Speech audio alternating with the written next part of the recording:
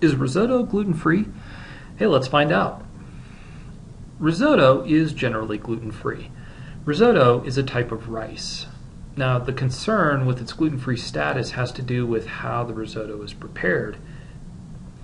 Traditional risotto is cooked in broth, and so you have to be sure the broth is gluten-free. So if you're out at a restaurant and you've ordered a risotto dish, you want to double check that the broth or how it's been prepared is also gluten-free, even though you know the risotto, the rice itself, it is gluten-free. Risotto dishes are easily made gluten-free.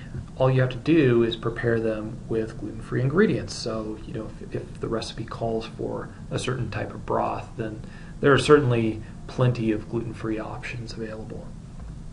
You can easily find plain risotto in grocery stores, and you can also find ready-to-make risotto sides in your local store.